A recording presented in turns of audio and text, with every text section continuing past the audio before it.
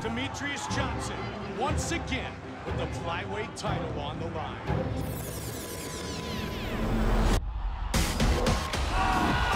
Beautiful combination by Demetrious. Oh, how good is this? Cariaso putting it all together. Big right hand there. Chris Cariaso is a professional athlete. He's a kickboxing champion. He's been competing in a bigger level just as long as I have, so I'm sure he's been in this territory before, and that makes me excited to fight something like that than fighting a person I already fought before, and it's a different challenge. Chris Kamikaze Cariaso is a wild fighter. He's throwing hammers here. My goal in life is always to be the best at what I do. And here I am. I got myself in the right place at the right time to get this shot. Opportunity knocking now for Chris Cariaso. Demetrious is fast. He's in and out. He's got a lot of footwork. You know, he has a lot of movement. We have a great contrast of styles. And for me, that's an awesome matchup. Demetrious Johnson's technique is second to none. Big shots by the champion. Johnson has superhuman stamina. Demetrious has a lot of weapons on the outside, from leg kicks to punches, high-volume striker. Oh! Wow, big right hand. Perfect shot. He does everything at such a high speed. Demetrious Johnson keeps it perfect all the time, and that's why he's such a dominant champion. I'm only gonna get better from me. I'm dangerous. I'm here to show world that I'm the best 125 in the world. Fighting is fighting, whether it's for a title or not. And I love to compete. Once I start competing, I watch tape on somebody, and I'm like, I can't wait to compete. I want to get in there and fight. I want to see the lights on me. I want to get in there and go to work. Fighting is 25% physical, 75% mental. And if your mental capacity isn't there, then you're not gonna be at your best. And each time I fight, I wanna be my best. So I'm confident that the training that my camp put me through is gonna make me very successful and to get this W. It always gets harder finishing your opponents to get top higher, especially in the flyweight division. If you look at all the divisions in the UFC or mixed martial arts in the world, the lighter weight guys, the top 10 guys are way more well-rounded than the top 10 guys in heavyweight. Every single guy in my weight class can do everything. So if you're gonna knock someone out, you gotta do it quick and you gotta be skillful at it.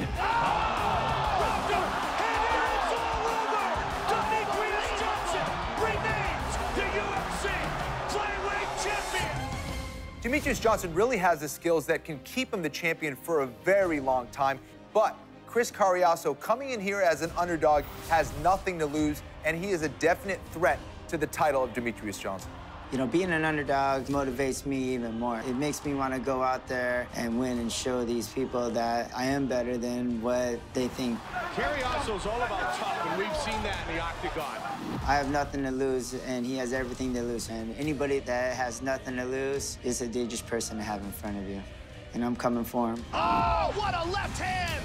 Chris Cariaso has always been a very dangerous striker. What he's been adding into his game for his last few fights is more volume to his striking. So because of that, he's become more dangerous. I'm kind of a game killer, you know, and that's my style. They have this certain game, and then all of a sudden, I'm shutting it down. This dude has dynamite in his fist. I'm a more powerful striker than he is. I have jiu-jitsu off my back. I have jiu-jitsu up top game jiu-jitsu. I have a game that will shut his game down. Chris Cariaso is on a 3-fight winning streak. He's got bad intentions. He kicks hard, he fights hard. He's gonna go out there and he's gonna fight as if his life depends on it.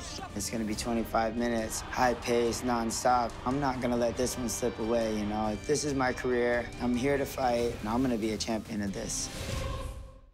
One thing we know from watching UFC fights and title fights in the UFC is that anything can happen. We saw that with TJ Dillashaw against Renan Barão. Unbelievable! One of the best examples I have ever seen in all my years of watching mixed martial arts. What an incredible performance. TJ was very impressive, and for me, it just shows everybody that you can't count anybody out. He set the bar, so it's my turn to set the bar. Every single time you step in the octagon, you have to be on. And my mindset, I just focus where I go out there and execute the game plan and hopefully come away with the belt. He is the fastest man in MMA. When the ref says fight, I'm kicking him really freaking hard in the body. I have to hurt him. That is some serious power. It's easier to get to the big show, but it's a lot harder to stay here. I want that belt around my waist. I'm the king. I'll stay the king as long as I can, and I'm gonna keep on knocking him down, man. When you hear Eddie Alvarez is gonna fight Donald Cerrone, if you're a fight fan, you just go, when? When is this gonna happen? The UFC signing Eddie Alvarez is huge because for years, Eddie Alvarez has been ranked in the top 3 as a lightweight. Eddie Alvarez has won belts in several other organizations, and we're going to find out if he's the real deal. I'm not here to just compete. I'm here to win. I'm here to be dominant, and people are going to see that. I want to make it clear to everyone, I'm here to be the champion. Alvarez packing some serious power behind those punches. Eddie, you know, is going to bring it for sure. You know, he's coming over from Bellator. He's got a lot of hype behind him, but I get to welcome Eddie to the UFC. So I hope you train really hard.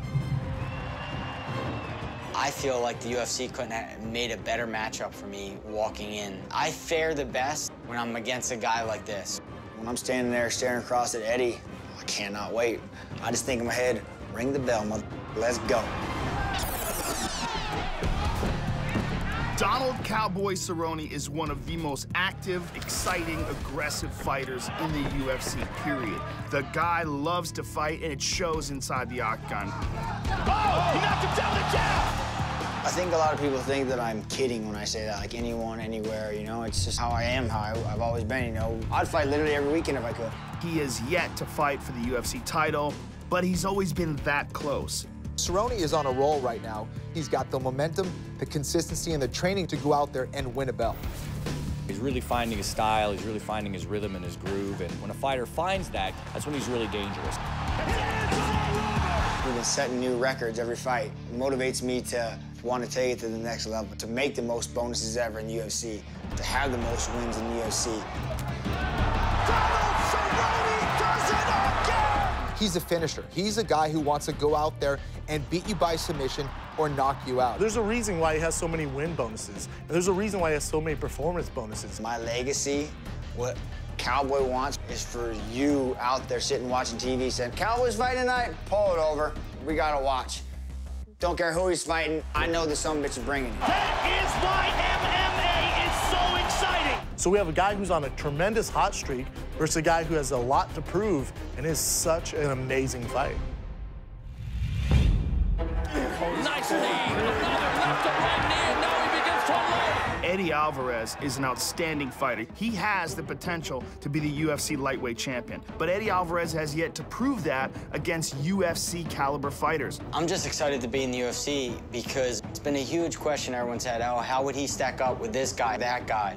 And now I'm actually able to grab these guys and get my hands on them and dominate them. Eddie Alvarez walks the box even as He has devastating power, and he is ridiculously aggressive. Eddie has a lot of experience, been in a lot of tough fights, and he comes to fight. And when people come to fight, we don't know what's going to happen, we don't know who's going to win, or we're going to see something special, you know? Eddie Alvarez electrifies the crowd with a second-round TKO.